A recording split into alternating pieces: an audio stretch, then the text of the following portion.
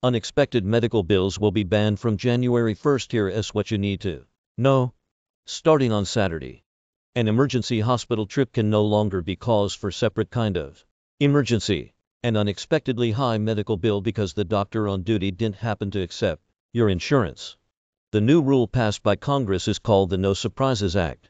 It goes into effect January 1st and establishes new federal protections against surprise medical bills for nearly all visits and most routine care too.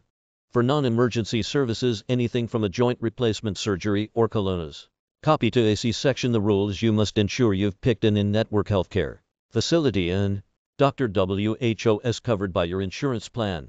If your insurance plan has a high deductible or uses a coinsurance system where you pay a percentage of the total charges, you may still wind up with a hefty bill that the law is toothless to affect.